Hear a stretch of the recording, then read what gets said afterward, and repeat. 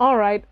He said, I had a dream where I saw my husband chopping with a knife at the neck. I have some of South African audience, so by the time they're expressing themselves, sometimes they may add some, I don't know whether this is Zulu or something, but I guess she was trying to express herself. All right. Now, it signifies what, please? Now, this one signifies betrayal. When you see your husband chopping you or stabbing you, it's a serious betrayal, and you should pray against this betrayal. That some women, there are some kind of a level of betrayal that a woman will experience from the husband. That woman might not even survive it. Yes.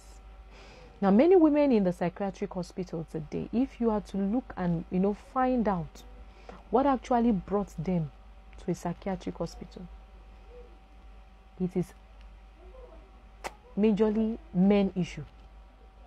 Yes, majority of them, most of them, men issue.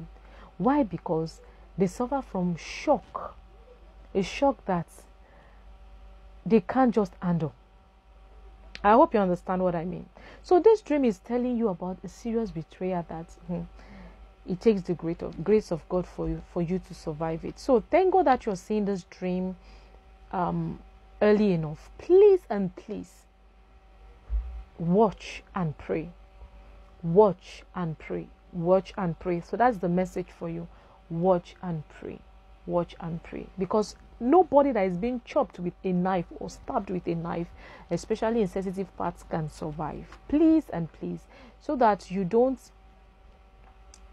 live with the shock for the rest of your life. I pray that God will help you and see what you're supposed to see. I pray that the Lord will give you illumination on your path in the name of Jesus. God bless you.